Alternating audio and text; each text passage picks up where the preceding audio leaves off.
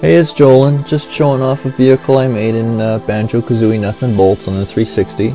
It's the XCOM UFO troop transport that you start the game with. There it is. It lifts up in the air with balloons hidden inside.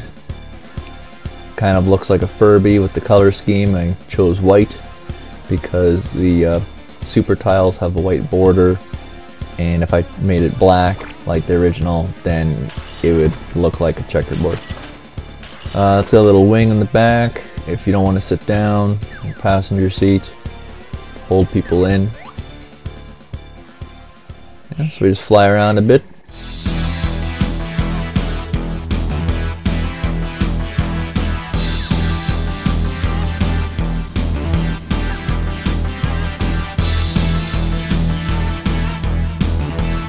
And you can see we're landing on the platform, and that's it.